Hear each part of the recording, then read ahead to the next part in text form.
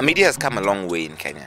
There are days from the VOK and KBC days, and the bulletin, the news bulletin at KBC, if you remember, used to begin with the venerable President Daniel Arap Moi. And for a full, 30 seconds, the old man would just be there, staring at you, as they say, where he was in church. That's how this country was.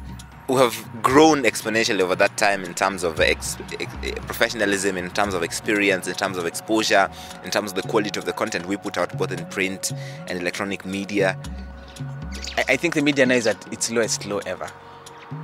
I can't think of any other institution that, aside from government, that exhibits such blatant laziness intellectually.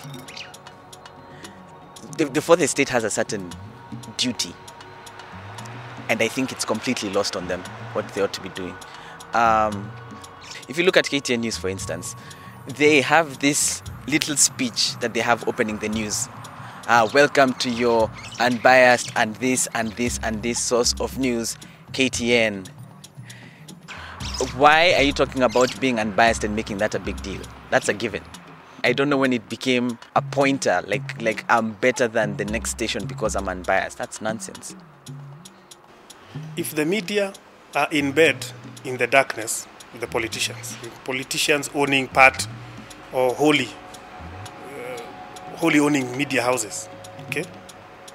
That's now what is in the darkness. That's the part we don't see. And then out here, they pretend to be against the said politicians, but they don't give us news of anything else but those politicians. What did we say the media are for? What are the three things they're meant to do? Inform, educate, entertain. What does our media do? Entertain all the time.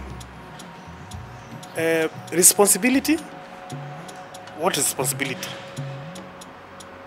All freedoms come with the responsibilities, and in terms of, even though the space for media freedom has opened exponentially in Kenya, it's I think we still have responsibilities, and increasingly we're beginning to see media acting on its agenda setting role more seriously. There are stations that will say, we're not going to air that stuff.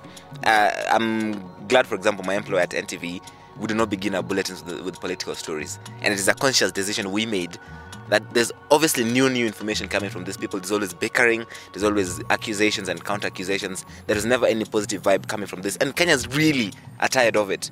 It's not just NTV, and I need to note this. For example, Kiss FM, they do make some very bold statements regarding the political class and what needs and needs not to be done.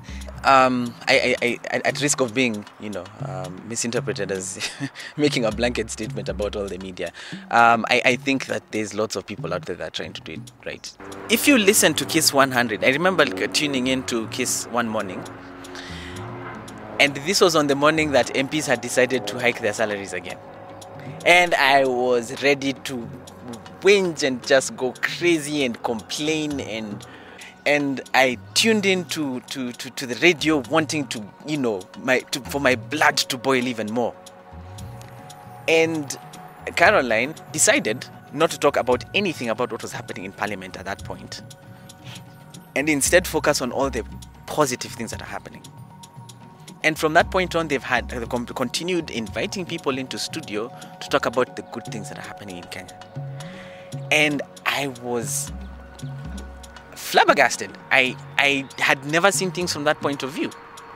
Every politician is always performing for the stage. The picture in the paper, small 15-second clip in the TV news bulletin in the evening, they will do anything for that. If it's not something that's building the country, if media consciously begins to ignore that sort of content and focuses on other important stories, I think it will lead society in a bigger way than any other institution outside of the media.